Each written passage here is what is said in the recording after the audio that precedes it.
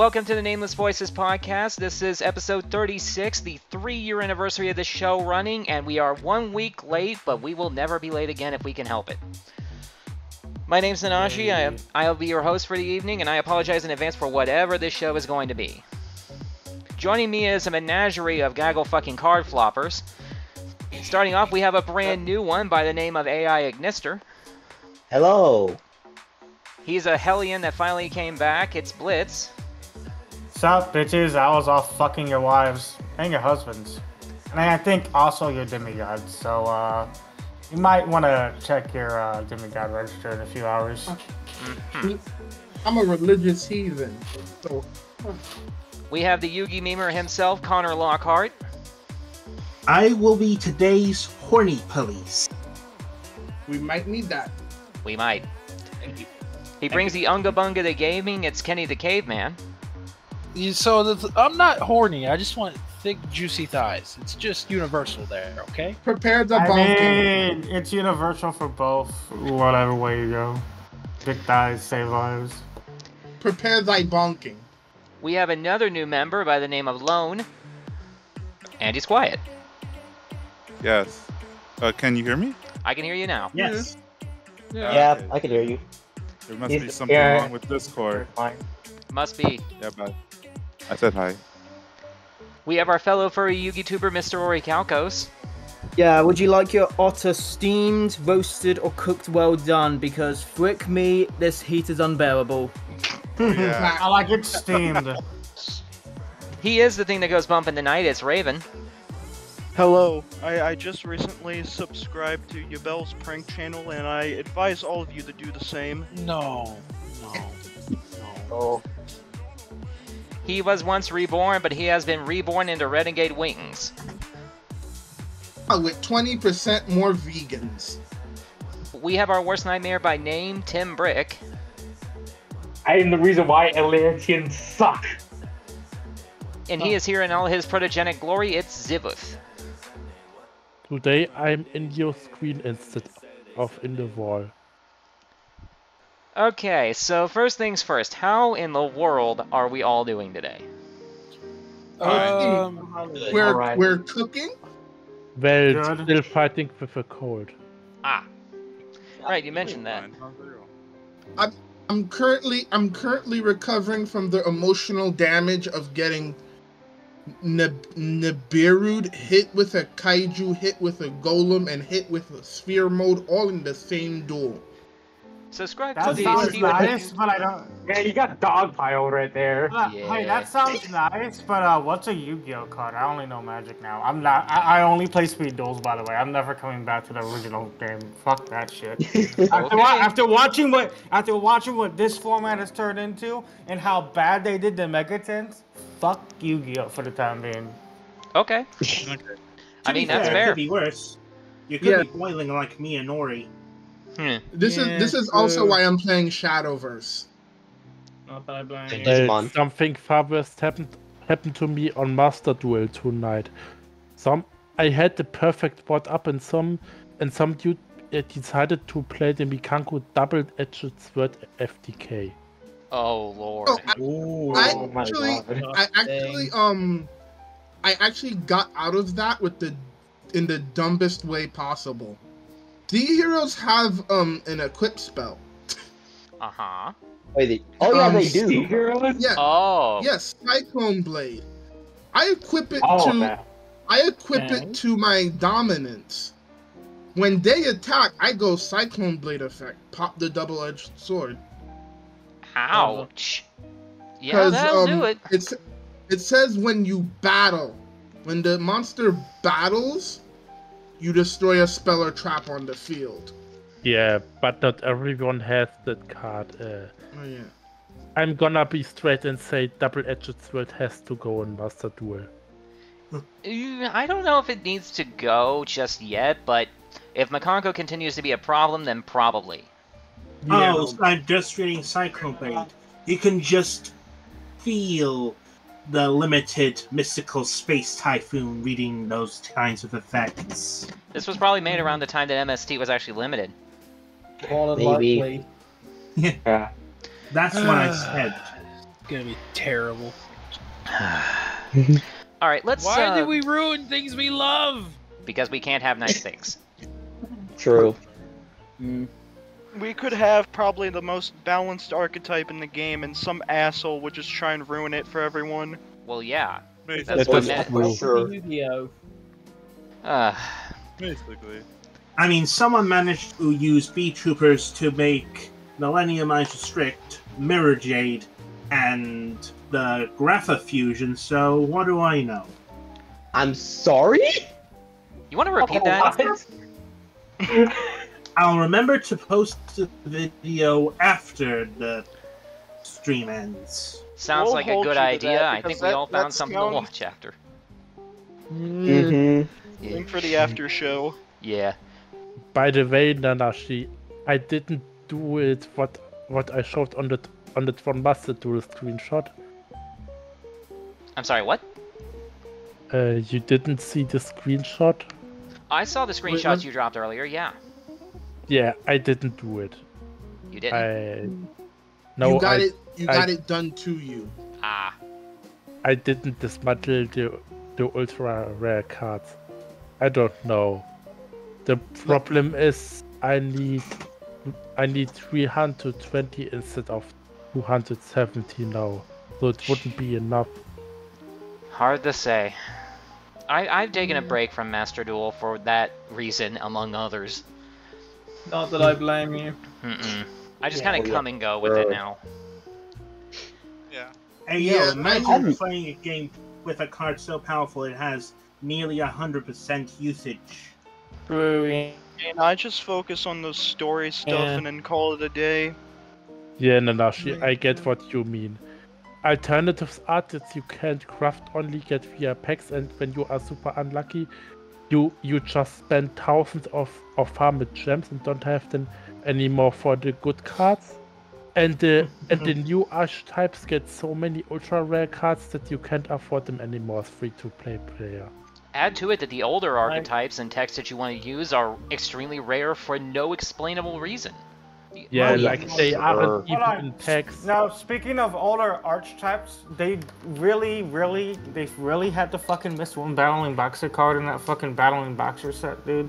Oh, I hate that 7th Force is not a battling boxer card. No, I'm talking about Spar. They didn't reprint it as a rare and it became a $2 card. Oh, yeah. Reprinted. That shit pissed me off. I'm like, I was about to go purchase everything and I seen Spar's $5. I'm like, yeah, I'll get back into Yu-Gi-Oh! Spar's not in there. I'm like, I am intentionally not buying that deck until you reprint that card. Guess what I'm dueling right now? What? What? The new Yubel deck. Of course. Oh. Yeah. We've got plenty to talk about when we get to that point. But of course. Speaking of Yubel, though, I did post her funny reaction in the podcast chat. Yeah, you did. I saw it earlier. Just remember, I'll have to bring Liz out again if you be horny. Thank you. All right, let's get into... Demons on 24/7. You can't do shit to me. Exactly. All right, let's get into some topics of interest real quick and get the show rolling.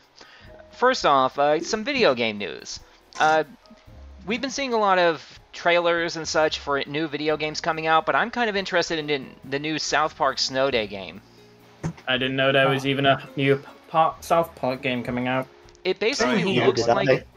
If you ever played the very first South Park video game during the Thanksgiving special, I think it was, where you have to throw snowballs at the turkeys. I know what you're talking about. I've seen reviews on that. It looks like they took that visual engine, improved it immensely, and then gave it the rule set of Fractured Butthole.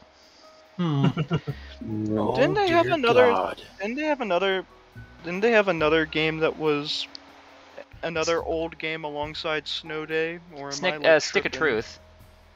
Well, yeah, there was Stick of Truth, but I believe there was another old one. Yeah. Amazingly the Fraction Butthole. Yeah, that's what I said. Amazingly. No, that's after the stick. I meant like an old one, like around the same time as like Snow Day, the game that Nanashi was talking about.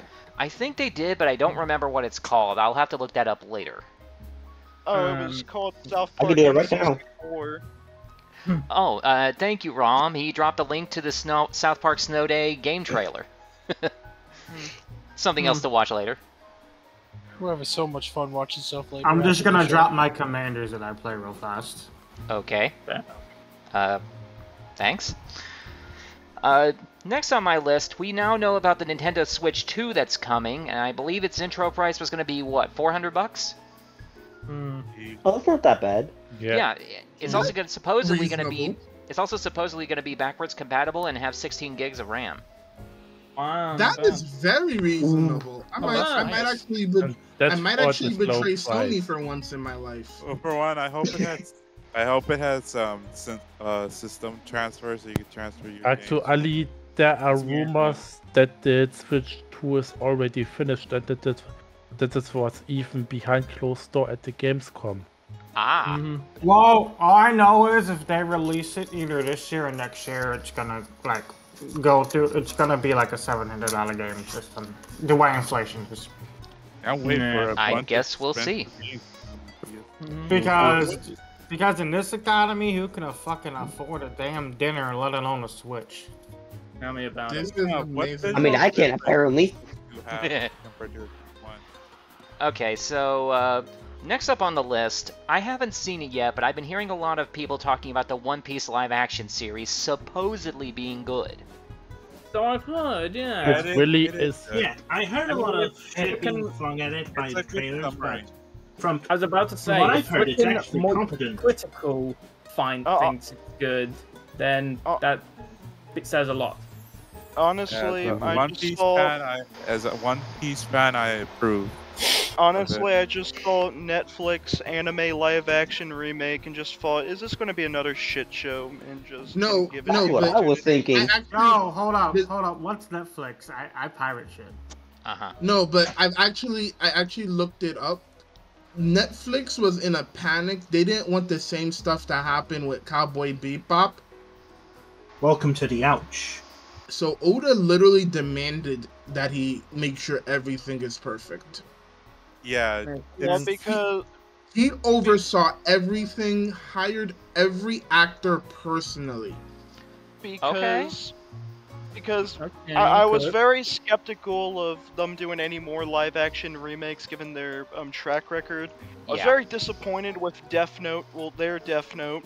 Very disappointed with Full Metal Alchemist, though I came in knowing it was going to be a steamy pile of dog shit, so what hype did I have at that point?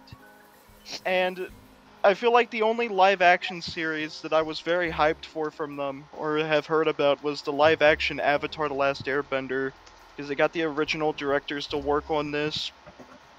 I still would probably be a little more cautious.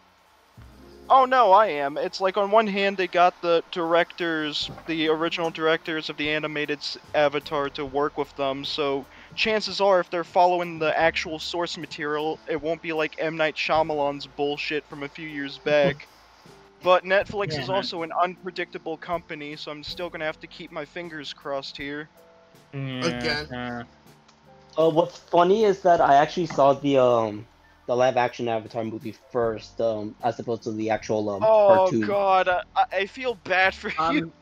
I watched the fucking live-action movie when it was released in theaters, and I regret it. You know what really pissed me off about that movie, aside from everything else? According to M. Night Shyamalan, firebenders can't make their own fire. They have to bend pre-existing fire. And it's like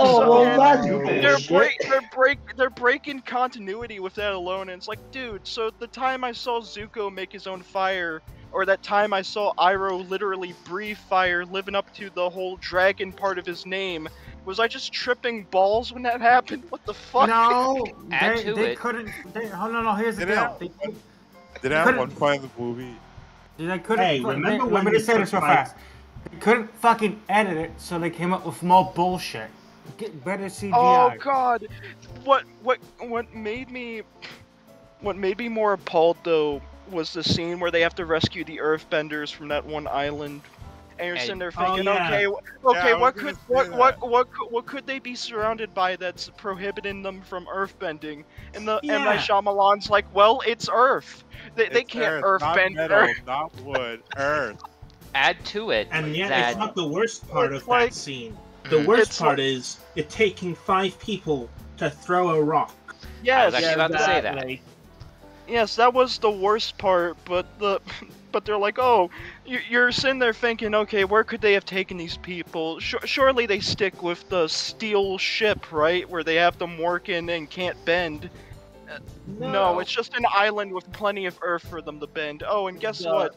In the original, one person could at least earth bend something actually sensible, but now you have to have 5 people doing weird circus dances just for 1 pebble. Okay, hang on, guys. Zivuth wants to say something real quick. Yeah, before we get completely driven away from the topic, which we already did. Yeah, what I wanted to say when we already talk about the One Piece live action is that I actually like the side story with Garp we get so early, since most people just complained about it. I mean, it is nice told. The only thing that bugged me at Garp, that was directly at the beginning, at the Roger flashback, that he handled Roger like a douche. He would never do that in the anime or manga. They were actually rivals and not foes. Absolutely true. Okay, like Garp is... Go ahead, sorry. Yeah, no, move on. Oh, okay. Well, the next thing on my list is actually just something we can all collectively laugh at. We've all heard that Elon wants to try and remove the blocking function from Twitter. Yes. Oh my god. All I gotta say is if he removes that, I'm making That's impossible. No. All I gotta say is if he takes that off, it's going to leave both Google Play and the iPhone Play Store. And if I have to deal with the trolls who fucked with me, I'll just fuck with their IP address. I just straight up went to the original post because he was like, I don't understand the block function. It's like, dude, you're on a site filled with shitty crypto spam bots and a whole bunch of trolls and bullies. For someone who brags about having the biggest brain on the planet, what the fuck do you mean you don't know what the block function is? The first day he took over, everyone was spamming the hard R and I was losing it. I was about to delete my account. Okay, well, there's 3 things I want to go over real quick on this subject. 1, he legally, supposedly, cannot remove it, because if he does so, it'll be removed from every public store. Mm-hmm. Yes, that's what I was saying earlier. 2, even if he could do that, the mute function does the exact same thing. Yeah. And 3, supposedly the whole reason that he wanted to remove it in the first place is because he found out how many people have him blocked. Yeah, dude was really just petty. The answer is like half of Twitter. I wanted to bring up another thing. So, because of Elon's shenanigans on Twitter, there was a new social media site being worked on called Blue Sky. Oh yeah, I heard about that. People have been switching to. I heard about that. Yeah, you gotta be invited. You gotta be invited to go to it. Yeah, it's basically the same we process talk as about the Teleport. guy who changed the logo and renamed Twitter just out of BS. Yep. So Blue Sky, you essentially have to. Yeah, you download it and after put it in like your email or whatnot, they send you a code and put you on a little wait list. You have to wait a bit to actually enter it, but hey, at this point, any alternative is better than what we currently have as far as Twitter goes. The sad part is that's basically what happened with Pillow Fort. So, because of the fact that Elon literally cannot do it, the community note popped up under his own tweet. So what I'm saying is, rest in peace to community notes. Yeah. That guy is laughing about his own joke on Twitter. That is sad. Yeah. At this point, Elon Musk needs to be sacrificed to a volcano, and we can just all listen to his screams, and I could just fucking record him and use it as my ringtone. Here's the thing I still have with Elon. This is coming from the dude whose R&D department thought it was okay to let the man build a flamethrower in. I see nothing wrong with building flamethrowers. Like, I got cut off. I don't trust Elon with anything hot, crazy. I don't trust Elon with anything hot, sharp, or pointy. You see, running a bath. He launched some satellites up there. 9 times out of 10, those satellites are gonna do something illegal. Is he gonna get in any trouble over it? No, because he's a crack whore Eurocock. Okay. Well, moving on to the final topic before we get into the card game stuff. I don't use that word often, but golly, I hate him so much. Good to know. The last thing I was going to talk about is some... As an insult, but to him, I mean it too. Uh-huh. I was going to mention a couple of interesting movies that are coming out. We got trailers for Good Burger 2, Chicken Run 2, and a Monopoly movie. Oh my god. I actually did hear about the Good Burger movie. That's actually on my list of stuff to actually see. I don't know if you guys watch wrestling, but the name Why should you say something, or? I don't watch wrestling personally. I don't either. I watch wrestling, but I wasn't going to watch the pay-per-view because I don't agree with the countries that visit the times. Oh, by the way, fuck CM Punk. No. Hey, whoa, what'd he do? He's been supporting trans rights. And that makes him a good person because? Yeah, I mean, he snapped, and then AEW is a shithole anyway. It's a piece of shit company. Same as WWE. The only thing I actually watch now is TNA. Hold on now. Let's go ahead and rephrase it. WWE now isn't that bad. Yes, they did some bad things with Saudi Arabia, but we have my boy Paul Levesque. Yes, and they went to a country where they literally cane you for being the same sex. In the same sex. 2 countries. Hey, we never said we believe in their politics. We're just there to entertain them. So, and also it's my boy Paul Levesque. That's my guy. Okay, I hang love on. Triple H. Let's go ahead and let Zivuth continue his point. He has the floor. Yeah, thanks. Of course. Yeah, like Rom already posted it, and it still somehow feels like a nightmare. I don't know. That day I was already sitting in the train on my way to work when I opened my smartphone for the first time, and the first thing you read in the news that your favorite all-time wrestler is gone, and I first thought that must be a fake news or some other joke. I'm sorry. I think I know what you're talking about. Though. Yeah, I understand how you feel. Honestly, we lost a lot of good people this year, just completely out of nowhere, and he is just right at the top of that list. We lost Smash Mouth's lead singer, for fuck's sake. God, dude, he was just 36 and died. Jay Briscoe was 39. You know what's even Terry sadder? We lost Terry. And yeah, 36 is way too young. It really is. No one deserves to go out that young. And after you heard what WWE actually had plans for him, to let him fight against Roman Reigns and having him the push of his life, and then he passes away before that. It's a damn shame. That is a damn shame. I think for us, it sucks because if anybody doesn't know, he has a brother that's in the same age range, Bo Dallas. I will always remember him. Are we talking about Wyatt? Yeah, that shit was fucking bad. Like, shit hit me out of... Like, he was born and meant to be the next Undertaker. Yeah, that Wyatt shit hit me hard. Like, I couldn't fucking eat right. I couldn't sleep right. I fucking broke down during the tribute on both days. That shit hit me hard because he was my favorite. That guy's only a year older than me. Oh wow! Yeah. He got COVID, and then COVID fucked up his heart, and then he went. Like, when you think about it, he's not that old. He's pretty close to the same age as a lot of us in this server. It really makes you think. Yeah.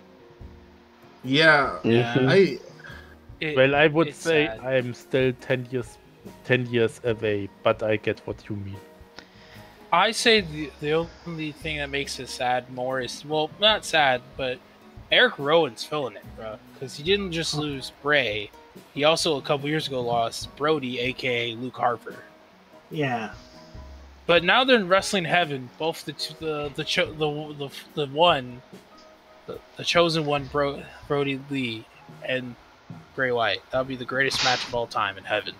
Where Terry Funk is the referee, because why not? Because we need Terry Funk to do something. Terry Funk stuff hit me out of nowhere. I just hope that Bo Dallas keeps his role as... I feel like Bo's probably at the JoJo, because they had 3 daughters, I think. Yeah. JoJo. They had 4. Well, Ray had 4 kids. I thought he had 2. I got corrected on social media. I'm like, yeah. I think he had 2 from his previous marriage, and then another 2 with JoJo. It really is. So. I'm like, because I was thinking of the 2 we had with JoJo. He left a wife and 4 kids behind. It's why I said it sucks, because you don't look at, like, you look at the family, because we all know the rule is the father should never Like I say, I just hope Bo Dallas keeps his role as Uncle Howdy now. That this story can at least continue. I think the most emotional tribute for me was Becky Lynch's on Raw, because after her match, she went on to tell a story about when she was starting in her first ever table match. She didn't know how to set up a table herself, and Bray helped her. Yeah, he's that story was wholesome. Mm-hmm. Well, I'll probably go to positive wrestling news later on, where we talk about we're all out, because that was great, and then All In the week prior, the biggest wrestling event in the world.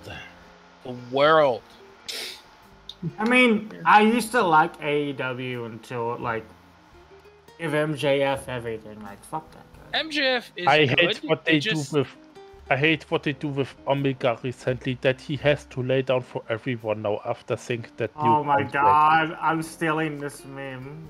You had the chance to be on the big stage by now, and that's how Tony Khan thanks it to you. Yeah, I mean, now there's a chance that he might lose. Well, there's a chance he might lose the title of longest reigning AEW champion because MJF's only 54 days away. Nah. That's my point is that Omega is forced to lose every single match now. That's just bullshit. It's not bullshit, because once you get the title EVP, what did Cody do with the thing that prevented him from being a world champion? He made it like a match where if he loses, he can't wrestle for a world title. So he had to make one. That wasn't the main title. What did Omega Kenny in the chopper now? I think just because and then what did Kenny do in his reign? He had like 3 of the biggest belts in like the world, besides New Japan. Because if he had that one, now that'd be impressive. But no, they wouldn't do that. And I think they give it to MJF because MJF is what people want to see. I just hate what they're doing with him with Adam Cole, because I'd rather them both be both heels, which would be great. We both talk about different things now. Okay, we can move on to another topic if you want. Yeah. Next thing on the list happens to be delving into the card games, starting right at the top with Digimon. Actually, before we do that, there's one more bit of news that we failed to neglect. Oh, what's that? And that is Charles Martinet. Oh yeah. What the fuck? Yes. Retiring. He's now retired from voicing Mario and is now the official Mario ambassador. Right, I heard about that. Everyone made memes about Chris Pratt replacing him. Oof. I hope not. But me too. I hope that doesn't happen either. But well, supposedly they're gonna have a new. Oh yeah, that's right. They dropped a video. They were planning on dropping a video together. Him and his new voice actor, I think it was. This one's just with Miyamoto. Right. But it is very wholesome at the end of the day, though. Right. Listen, Chris Pratt did not deliver on his Mario voice lines, but And even though the Mario Brothers Super Show was very much mid, Captain Lou would have been so much better if he was still alive. Yeah. Mm-hmm. And he also wrestled too. That too. Yeah. Mm-hmm. All right. So well, if he was alive to voice Mario, you could also make plenty of wrestling memes about him. That's true. Yes. Imagine Super Mario Wrestler. Oh, I would pay for that. Dude, Vince would not like working with Nintendo because Nintendo would fucking say, "I want the money." All right, so let's move on to the first card game topic, shall we? Which starts off with Digimon. Okay. Oh yeah. One thing I've been looking forward in the new BT15 is the new bird support. Bird, yes. Good. Interesting Yeah, with bird, but honestly, from BT15, I'm mainly interested in that crazy new machine support. Oh yeah, true, that too. Shame the Machinedramon can't evolve into like its upgraded forms, which kind of sucks in all honesty. But let's be real, the new Gigadramon and Megadramon will still indirectly support it. True. When you guys say machine, I automatically think machines from Yu-Gi-Oh! No. Different machines entirely. Yeah, anyway. Yeah, that's okay. I was just about to say anyway. Now actually going into the full news. This month we'll finally see the release of the Resurgence booster in English, which was formerly known as Rising Winds, but it was also uber delayed for the UK release. The English release. It's now due for the end of the month on the 29th, which will of course be the main go-to support for Digimon Ghost Game, as well as some select reprints from the first 5 booster sets. And the reason for the delay is like back like way back when it was like first announced, Bandai of America for some ungodly reason said that they weren't going to include the reprints in the set, and it says just the new Ghost Game support, which had me and a few other players upset. Anyway, back on topic, over in Japan, the 5th expansion set for Animal Colosseum is now out, with of course the major themes being Metal Garurumon X, a purple version, Grey Snowbomon, as well as the 4 sovereigns with Fanglongmon or Huanglongmon, depending on your preference. And honestly, I'm not looking forward to the new Melga support, because that will probably be the nail in the coffin for Cool Boy. No cap. Oh yeah, for sure. Like, fuck the Metal Garurumon X. It's good, and I hate it. Tell me about it. It's honestly ridiculous. Me when I play good card. Okay, for those of you who don't know, both here in the VC and in the chat, the new Metal Garurumon X has like a when digivolving effect, where if it has Metal Garurumon or X antibody in its evolution sources, all of your opponent's Digimon gain when attacking lose 4 memory. We have a limited card called Ice Wall, which does a similar thing, except it makes you lose 2 memory on attacking instead of 4. Why put a stronger effect on a body? Because Bandai, it is no longer because Konapco money, it is now because Bandai. Yeah, I was gonna say, sounds like a move to get you to buy the packs more. Something that Konami has dropped the ball on this year for some reason. Oh, definitely about it.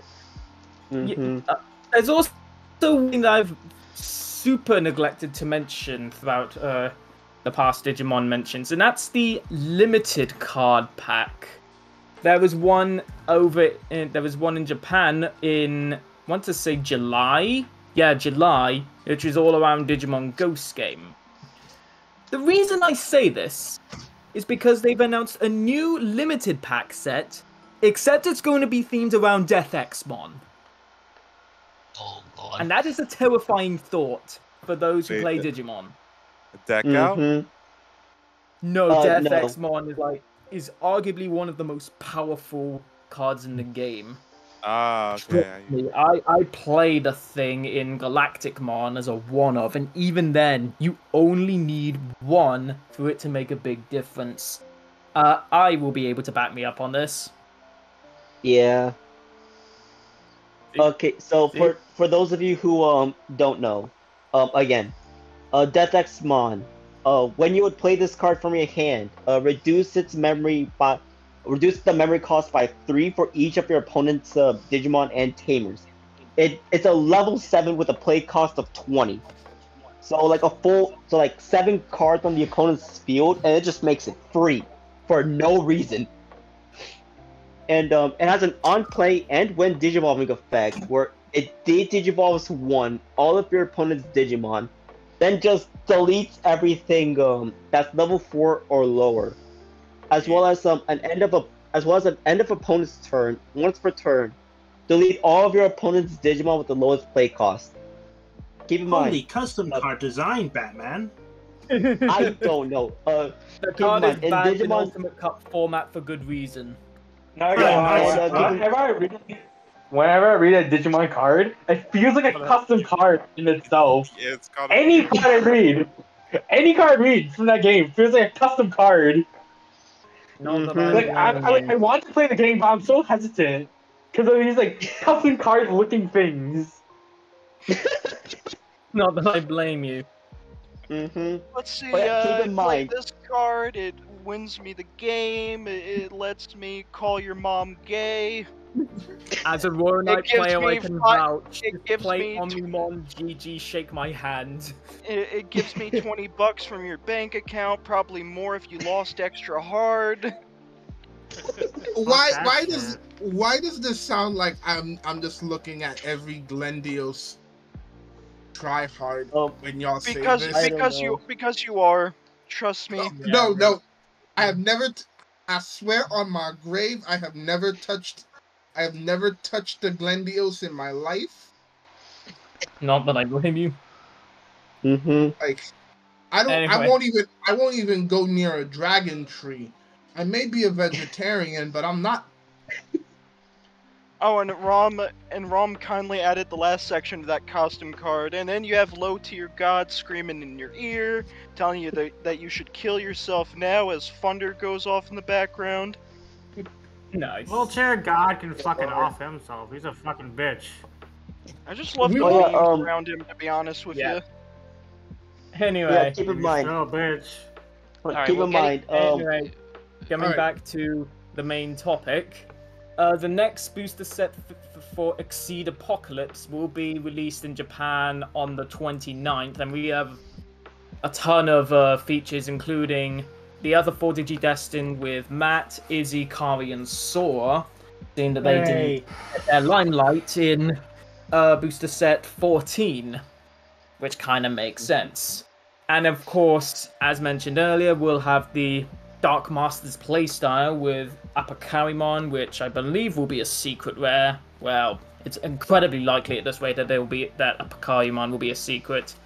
And of course, some other Digimon Seekers themed decks, as the previously mentioned BT-15 Megadramon and Gigadramon, as well as a new Ryudamon and Oryumon. And lastly, we finally have some news on booster set 16.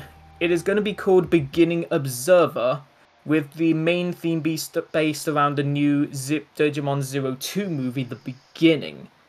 There will also be a new keyword themed around DNA Digivolution, which, if I recall correctly, is something on the lines of if this Digimon would leave play 2 of its DNA Digivolution materials from its evolution cards instead.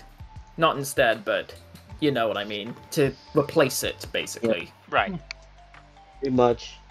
And aside from that, there's no other information on this set. Since it's very early. Yeah, it is very early. We're only like 76 cards in BT-15 as of right now. Wait, Yeah, 76 cards and it's still too early? Yep. I mean, it was revealed like a few weeks ago. True, yeah, and we still need to reveal like I think one super rare and the other two secret rares. Which, let's be real, we all know that the two secret rares are gonna be Metal Garurumon and Apocarimon. Yeah, 100%. As for the other super rare, who knows? I'm still holding out on frickin' Diaboromon X, but that's going to be extremely unlikely at this rate. Well, I mean, we had that Diaboromon copium, if you already can tell. Yeah, the only other color the only other color we are missing for a second super rare is purple. We only have one in the form of Myotismon Ace. Oh yeah, of course. Yeah, all the other colors. Yeah, all the other colors have two super rares each. Fair. Though of course, as previous sets have proved, it's possible for colors to not have two super rares. Just look at BT2, BT5, and BT13 because they had a white super rare. Oh yeah, true. I forgot Yggdrasil was also super rare. Yeah. Yep. That is kind of. I think that's our first Digitama that's a super rare as well. I think so too. Yeah, that's right. Yeah, that makes sense. Yeah. Okay, let me double check. It is. Yeah, it is. Okay. No, it is the only Digitama to be super rare. Next thing you know, they're gonna make secret rare Digitama, and God forbid that ever happening. No, we already have a secret rare Tamer. No, do not give us a secret rare Digitama. I kid. Or am I? Okay. Oh no. Okay, that's all I have now for Digimon. Alright, well, real quick, the only Pokemon news I was able to find is that apparently all of their professional tournament prizes are going to be doubled. Also, it's more worth it. Also, whoa. So, meanwhile, in Yu-Gi-Oh, you still have to sell your prize card and prize playmat. Well, no, apparently in Pokemon you can actually get cash prizes. Meanwhile, hold on, I'm gonna say this real fast. Meanwhile, in Yu-Gi-Oh, they're giving you worse and worse prize products. They're giving you side sets now, and you travel 4K for an event, and you're getting a side set and a shitty dog shit prize card, and you can't even sell them at. And then you get back home and you gotta pay rent. Fuck this game. Well, you said you already quit it, so. I mean, go ahead, Lone. You wanted to say something. Yeah, it's like going back to the Pokemon merch. I was gonna comment how they have Midnight Lycanroc theme Halloween merch, and the figures already sold out. Oh, because of course. Yeah. And the shirts are too small and sad.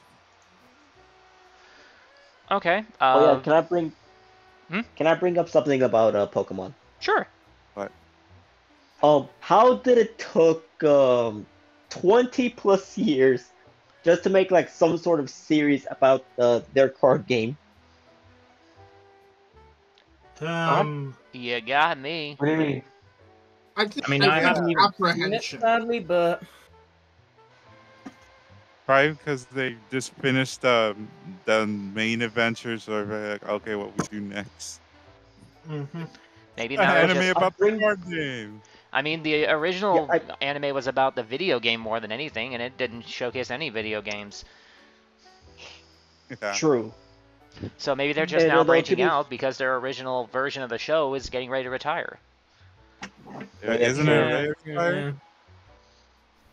I don't know when the new one starts, so I don't really pay attention to Pokemon enough. Yeah, Pokemon Horizon is a brand new series, and it's been out for a little bit. Oh, okay.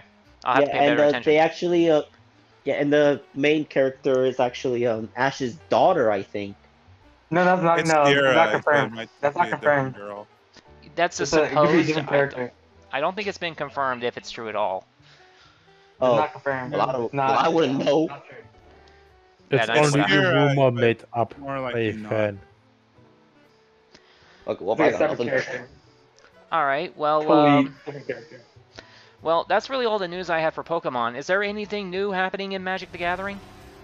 Doctor Who. Doctor Who. Doctor Hold on, Who. wait, chill the fuck out. We had a level 5 judge pass away yesterday. Did we? I need to scroll up and figure out who passed in that group chat. But yeah, we're getting the Doctor Who set next month. We had a level 5 judge. Let me look for it. Magic the Gathering. Okay, level Sheldon passes Menery. away. Sheldon Menery passed away. Okay. Yeah, you know who that is?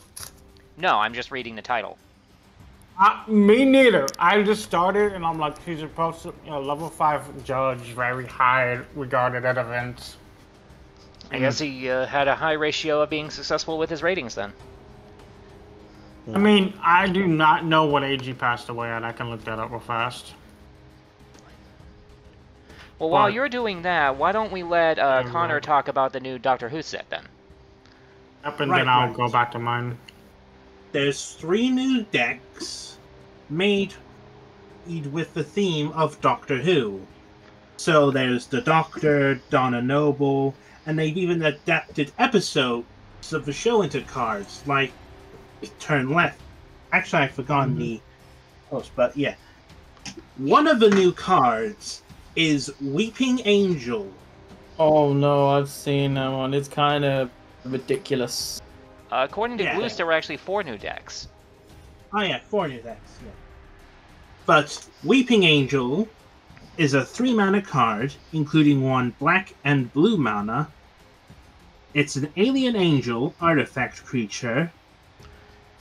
It has Flash, First Strike, Vigilance, and it is not treated as a creature when an opponent uses a creature spell.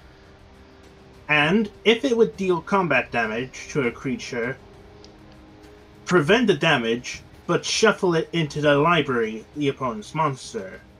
What in the gear? What? Okay, that is kind of understandable. Because I'm kind of feeling like the Weeping Angel deck is just several levels of Gear Chronicle bullshit where they're just sending shit to your deck. Well, that makes sense when you know what the Weeping Angels do. So here's my favorite commander. It's the one that lets you play cards off the bottom of your deck, and there's a blue card. You can search it out, and you can keep doing endless turns with your blue deck. That's what I would want to play. If I could have those decks. Yeah, it does sound until you realize that this is basically, Pancratops? Yes, it's Pancratops. It's essentially Pancratops. Imagine summoning it on your opponent's turn, and instead of destroying a card, it shuffles it into the deck. All you had to tell me is that the Weeping Angels is just Gear Chronicle, but during my opponent's turn. Yeah. Oh wait, is this a new commander card or just a new card? There's difference. Like if it's a commander card, you can put it. You gotta put it. It's an artifact creature. Oh shit! Fuck. Yeah, that's deadly. Those things are fucking annoying. So, to conclude, fuck Stephen Moffat for blighting us with this monster. This is literally just the Magic's equivalent of Gear Chronicle. I do whatever the fuck I want. Hey, it's fine. Literally, you guys want to see something that's super cancerous that I can do in Magic? One sec. Oh, he passed away from cancer. Couldn't find his age, by the way. Oh yeah, something that's kind of related to the... This is a 1-kill shot and a 1v1. Also, MTG dropped at least $250 the last few months on this game. And this game is like I'm gonna show you guys the combo that won me a pod. Is this new? Oh no, these are older cards. Well, the reason I was asking is because we're talking about card game news. Yeah. Oh, card game news? Yeah, that's what I asked about earlier. Well, for card game news for Magic, my locals, well, shout out to my locals for finally hosting the championship series that we've been begging for. Locals are, over the last few months and this month, around this time between summer and fall, locals are hosting championship series where you can win $75 promos. And I'm just sitting there being happy. I'm not going to these events because my locals is doing draft. One of the other locals is doing Commander. And, like, there's a lot of draft nights going on MTG Arena recently. So. Okay, so was that all the news then? Oh, as far as I know. Okay, then next thing on the list is Card Fight Vanguard. Anything new there? Actually, yes. We have a new Griffogilia. Griffogilia Varatex. True. Griffogilia Varatex. Basically, nom your planet. That's a weird way to phrase it. Something Tommy would probably be all for, but where Griffogilia Varatex, he puts a order from outside of the game that literally says, kill yourself, stab yourself to win the game. Though from my testing on Griffogilia Vortex, it's still a bit slow, even compared to like something like Zorga. Instead of winning on turn 7, you win on turn 5. Just like no, it's still gonna be like turn 6, because like as soon as you go to like the regular Griffogilia, you're still just like swinging and removing like one order. Yeah, but what Varatex does is legitimately terrifying. Yeah, but like here's the thing: you run like 3 orders in the deck. No, Eshato Gui is separate from your thing. Oh, you don't draw that. Hold on. Let me specify. Right deck. Oh, right. Yeah, that's just my fault for not being specific. Yeah. Like, instead of winning on turn 7, you win on turn 6.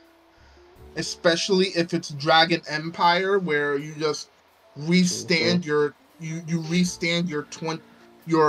38k Varatex and your probable Varina Espiadera and that's Paradia. And just murder. Like, as soon as turn 6 happens, you murder, everybody dies. I was gonna say, how is Griffogilia Vortex getting to 38 until I realized that it has like 2 effects, giving it a total of 20k? Yep. 20k crit 2. Honestly, Vanguard's nice and all, but I've been playing Weiss barring decks when I go to locals. Like, Weiss is like super fun. Like, I've been barring the One Punch Man deck. And that's a One Punch Man deck, but the Mob Psycho deck. Also, we're getting we seemingly are getting Alden, which is literally just, hey, I'm just going to draw every turn, draw 2, and somehow a draw 2 is mid. What? Like every turn, draw 2 is mid. Excuse me? Yeah. Apparently. Alden's effect is Counterblast 1, Soul Blast 1, call a card from hand, then draw 2 cards. Well, that's a pretty minimal cost draw 2, I guess. And so it's a Destiny draw every turn. Something like that. Yeah. Yeah. This feels. And the main part of its effect, you show your opponent 3 cards with different grades. Call something from hand, and then put something from on your field to your hand. Then call equal to or less. Call cards with the grades equal to then or less than what you return. So you do need to run a lot of 3s in this deck. Not as much as Bastion, mind you. Yeah. But you still need to balance everything out. Alden Alden feels less unga bunga than Bastion. But speaking of, go ahead. Oh, speaking of Bastion, I've seen what the new Bastion Accord, and it actually does top on. It actually has been topping online. Has been topping in Japan. The new Bastion, it guarantees, unlike the old one where you have to get lucky for a grade 3. Bastion's like, no, just stand somebody. When I attack, yeah, for sure. But you still have to persona blast the A Bastion to get drive checks. Unless I've seen of Bastion Accord is running 4 copies of the grade 4 Bastion. Yeah, you still run the grade 4 Bastion. Yeah. And during my testing of Bastion Accord, I have not rode into Apex Ruler Bastion. You only really keep a regular Apex Ruler just so you can persona for Accord's effect. Yeah, no, although here's the thing. Accord does for like any passionate name. Yeah. Accord basically prevents you from dying to Gandiva. Because as soon as the Gandiva player sees the Accord, they're just going to start sniping your rear guards. Because no Bastion player wants to deal with their shit getting bound every other turn. Although Vermilion laughs at Accord. Vermilion goes, what front row? What front row? I don't see any front row. I don't see no front row. Oh, you wanna recycle those? You wanna recycle those grandeur edges? No, you don't. Congratulations. I play my in-theme Macrocosmos, and you don't get them back. You know what's funny about all of this? And the fact. Zorga. One of the real things that Vermilion has now is that we're just a grade 1 Hail Mary deck now. Okay, before you continue, Reborn, what were you gonna say, Raven? I was gonna bring up the funny fact that something like a Destiny draw 2 every turn in other card games is seen as like mid or just balanced, but then you try and bring that into Yu-Gi-Oh! And it's just like the Horsemen of the Apocalypse are coming. Some dude's gonna be riding his horse shouting at the top of his lungs, "The British are coming, the British are..." at the announcement of that. Dude, in hard advantage is very important in Yu-Gi-Oh! In Weisschwartz, it's a mechanical option in the game rules to do it every turn. Yeah, but in Yu-Gi-Oh! If you draw more than one time per turn, that means you're extremely powerful. You look at a game like Pokemon, or even Vanguard for that matter, and they'll just have cards where it's like, oh, draw 7 cards, balanced. But Yu-Gi-Oh! If you had that, goddamn, it would be the literal apocalypse in this format. That's why they severely nerfed Part of Sanctity, I believe it was called. Yeah, Part of Sanctity. And they took the good effect and put it on a trap. A trap that you can't even... Well, they took the draw 6 effect and put it on a Slifer-based trap, but then they had like a draw until you have 5 cards in your hand effect and put that on a trap that you can't even play. Yup. Also on Silent Magician, its specific spell card allows both players to draw into this F6. Yep. Oh god. No, I'm sorry to it interrupt. only works when you have both cards in your opponent hand. Sorry, I'm trying to get the ball rolling again. I'm trying to say sorry for interrupting you, Reborn, but I did have a question. Gloos posted an article about how Luard and Shiranui are getting stride decks. Yeah, the fucker is back. I don't know about you. Wait, Vanguard also has a deck called Shiranui. Hold up. Yeah, no. Because Luard, one of the vexing things about Luard, like, why did Luard have to come on my birthday? Oh. Wonderful the day song, of by my the way. Is birthday. that I'm like gonna go get more baked, please. Like, see? Wait, is that like a bad omen or something? What is that? Luard has always been the beginning of the end for a format. Oh no. So basically, Luard's whole gimmick was just basically like pay the cost of striding from your drop zone, essentially. Yeah, they offset the cost of playing its most powerful cards. It's basically the same as what happened when Dragon Ruler format started. The second those started getting really good is the second the game started to have a problem. And the new stuff for a deck with these game-changing capabilities is coming out on your birthday. How hilarious. And I am like, I do not want to deal with that Luard. That just sounds like an elf waiting to happen. Like, I'm going to go to my locals and all I'm just going to see is Luard. Maybe one again, Diva. Luard. Watch how they're gonna make a order that says grade 1s can't go to the bind zone, and I'm like, well. You go to locals to celebrate your birthday, maybe have a fun time, and everyone's just playing that despite you.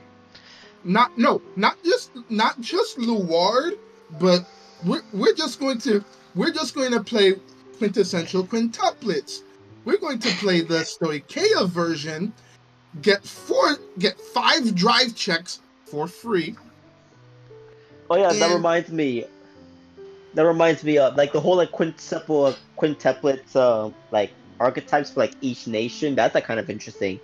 Yes. Not to mention like the whole Morphonica, I think is what it was. Collaboration in the same set. Yes, and actually, I'm like, okay, go ahead. The whole I've told y'all probably heard me rage about how Dragon Empire has yet to have a restanding Vanguard when 2 out of those bitches are restanding. One of them is literally Dragonic Descendant. Okay, I don't mean to rush, but we do have members here who don't have a tremendous amount of time. Oh, right, sorry. No, it's fine. I want to make sure we're all here for as long as possible until we can get to the end of the show. Okay. Yeah, that's fair. So is there any other news when it comes to Vanguard, or? Not really. Okay. Yeah, as far as I know, that's it. Okay, well then, I guess it's my turn to take over, because, as it happens, normally I'd be talking about Weisschwartz, but we have something that kind of ties between Weisschwartz and Vanguard together. The Bushiroad Championship Series, which is their worldwide multi-event national tournament, international tournament rather, has officially gotten started, and their most recent event took place back in Toronto, Ontario last weekend. And the winner was playing, that time I got reincarnated as a slime, which is a vast difference. Because they just got a new pack that gives them a whole bunch of new support. Second place was playing Avatar The Last Airbender, third was playing Hollowed Live, and fourth was playing, ironically enough, Reborn, Quintessential Quintuplets. I swear, if I hear those... God, dang... Are you still talking about Vanguard? No, I'm talking about Weisschwartz. It's the other game that Bushiroad makes. Yes. Okay. Yeah. Yeah, they happen to have a couple of sets that cross over. And I don't know if this means anything to you, but the winning deck was focused on playing the quintuplet known as Ichika.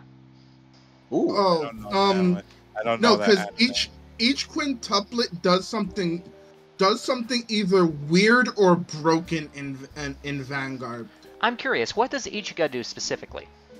Ichika literally throws a bouquet, kills something. When she kills something, she takes its power and effect. Ah. She's a Black Widow. Yes. Like, balance. Like, she says, kill something, I take its power.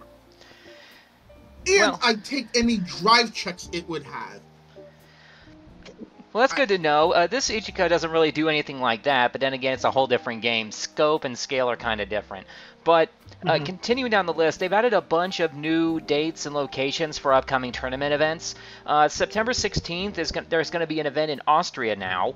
They added another one for the 23rd over in Puerto Rico. On October 8th, Costa Rica is getting an event. Let's see, October 21st, there's going to be one in Sydney, Australia. On October 28th, there's going to be one in Spain. November 4th is going to have one in Houston, Texas, and in Germany, and in Indonesia. Oh, I heard Houston, Texas. I am interested. I'll get you the information about that game later. Dope. Let's see. November 25th, there's going to be a one in France. On December 2nd, there's going to be one in the UK. And they plan to add Singapore and Vietnam dates, but they're not quite there yet. Now, as far as new cards that have come out for Vice Schwartz, they have officially released the Nazarick Tomb of the Undead, or as we commonly know it, Overlord Volume 2 pack. So that is officially available for everyone to purchase. I'm thinking about building a deck out of it. I just can't really decide which variant I want to go with. I actually need to look at those cards. What does Nazarick do in Weiss? It's a little bit difficult to explain because every color does something different. Red is basically Ainz and a little bit of, is it Albedo? Yeah, it's Albedo. I can't remember if it's Albedo or Albedo.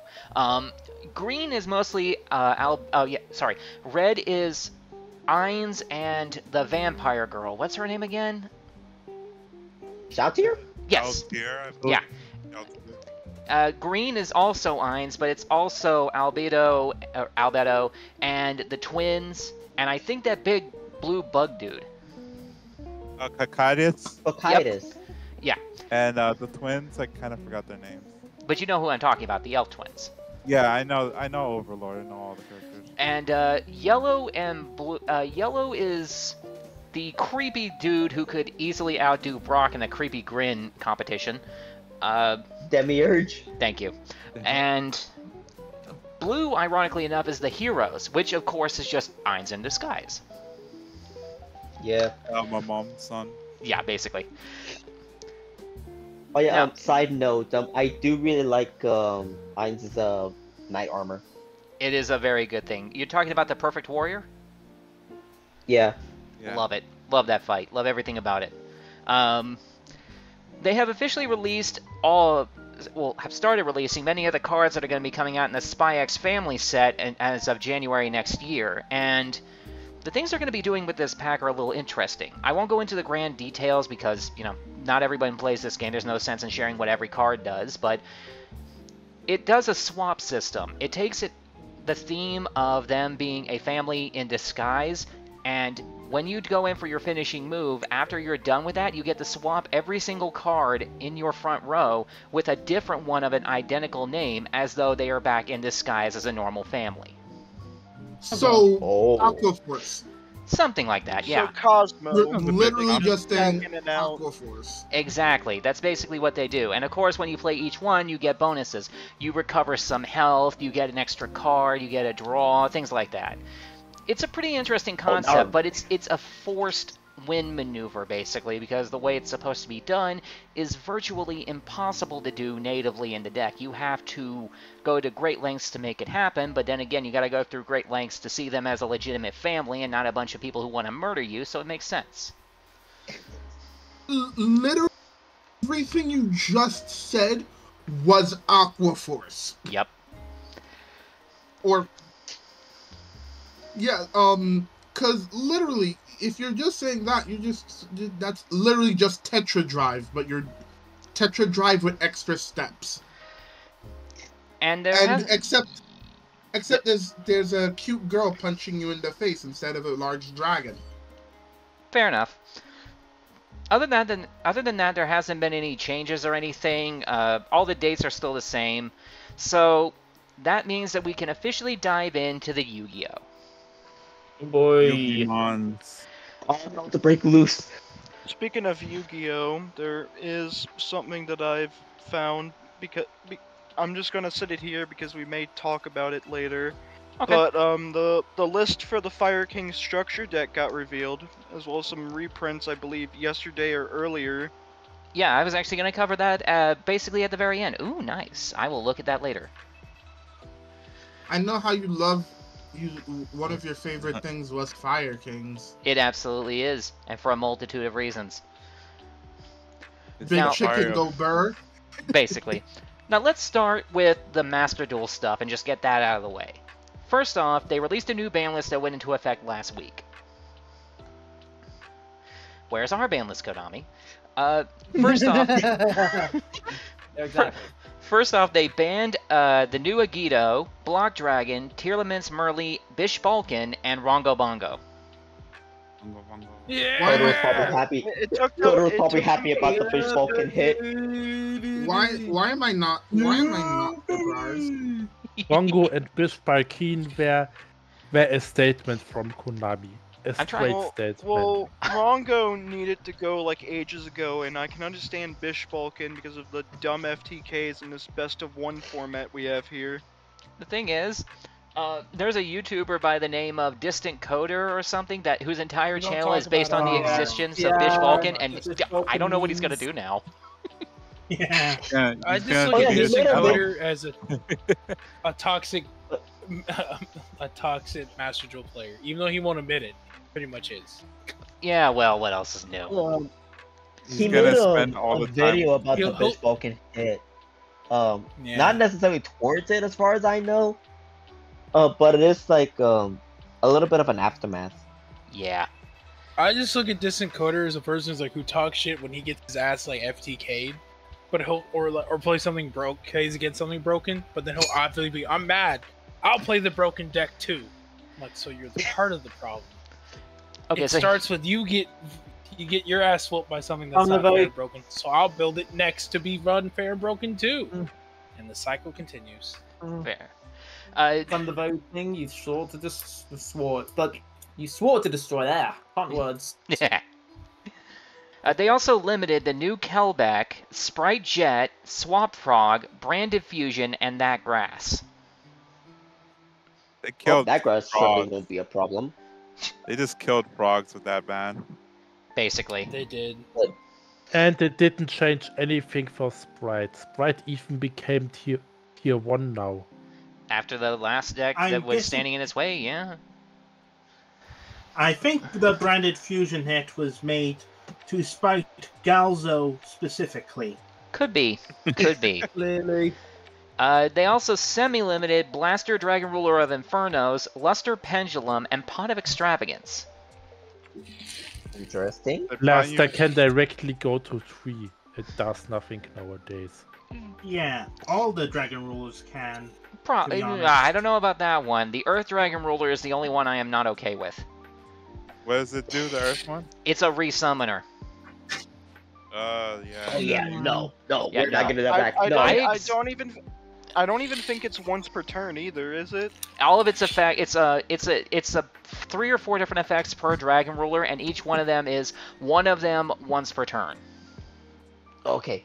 It's not completely broken. The problem is that when you throw them all into one deck, and you use cards like Sacred Sword of 7 Stars, and all the rank 7s that we had at the time, and that we now have access to, as well as high-level Synchros, it's too easy to abuse. I played the game when that happened. I've only ever beaten that deck at full power, or even at its crippled power, once. Ooh, what deck were you using? I think y'all bringing up my terrible childhood memory of the four almighty Dragon Kings. Mm-hmm. Wait, Gores? I played Jurak Dinos. It was a brawler deck that happened to find the perfect way around them because it didn't try to affect them with the card effects. It just kept trying to brawl over them. So, in other words, you just go burr. Yeah, Dino go burr. Yeah, Survival of the Fittest allowed me to get into multiple, what was it called again? Evilzar Xyz monsters. Oh, that too. Yeah, they were out around that time too. But continuing on, they have officially unbanned Girsu, the Orcus Mech Knight, Ancient Fairy Dragon, and Nadir's Servant. I hope it's Does Ancient Fairy have the errata? Yes. The errata. Okay. If it wasn't with the errata, then we would have problems.